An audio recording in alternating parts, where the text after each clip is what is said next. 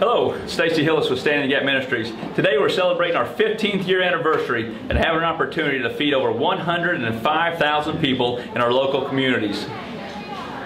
We started in the year 2000. Basically what had happened is that God spoke very clearly to me, feed my people, feed my sheep, which is a verse in John. I had no idea within 15 years it'd be this successful and have an opportunity to fulfill my dreams in this community.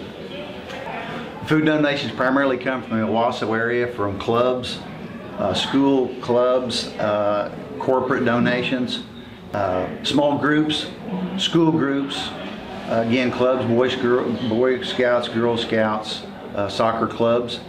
And aside from that, we do have corporate donations that come in. Other than that, the food goods come in from purchasing them at the local food bank when that's available. It depends on the week, but we'll have between 35 and 60 involved with us on a monthly basis. On distribution day like today, we'll have at least 45 to 50 people here. Well, to celebrate the 15th anniversary today, it's actually the true anniversary was last month, March, and we've been in preparation for that for the last 30 days. Today we'll have a large cake for all of our clients, the people that we serve, and that cake will be the regular sugar-loaded cake as well as the diabetic cake. And after that, after the distribution is over today, then we're going to have a small sit-down lunch with all of our volunteers. Correct. Yeah, every week or every food distribution, they'll come into our sign-up table, and they will fill out an application form so we know exactly how many household numbers there are, or people in the household, and from that determines exactly the amount of bags of food goods as well as household goods. They're given a small ticket. As they go through the line, those tickets are picked up, so each individual and each family is given plenty.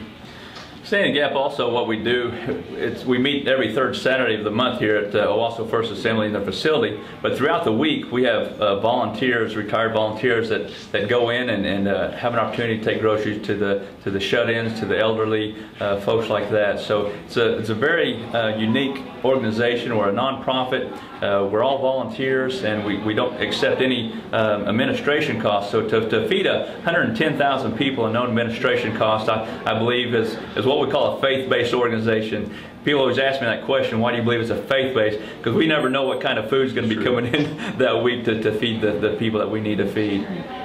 We have a local number here in town that they can call, Standing the Gap, and then basically what we can do, we can go out with them and take them food, or they can come to our facility and get food to take out to who they need it. Because you never know what's going to happen to somebody that's down and out and hungry. So we try to encourage them to know that there's a better tomorrow, and that's through not only feeding them, but also feeding them the Word of Jesus Christ.